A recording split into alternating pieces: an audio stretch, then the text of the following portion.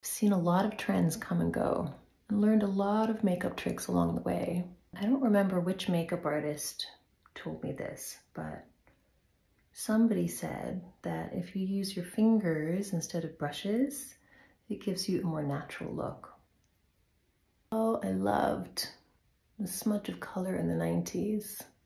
The problem was that it would never stay put. And the thing with Solo Shadow is it doesn't crease and it doesn't budge. It reminds me of a shoot I did with Irving Penn. I had a heavy brow. And none of us can forget the eyebrow plucking trend of the 90s. My daughter still makes fun of me for that. Over time, I found myself wearing less and less makeup because I had to wear so much for work. I found I preferred a more natural look anyway.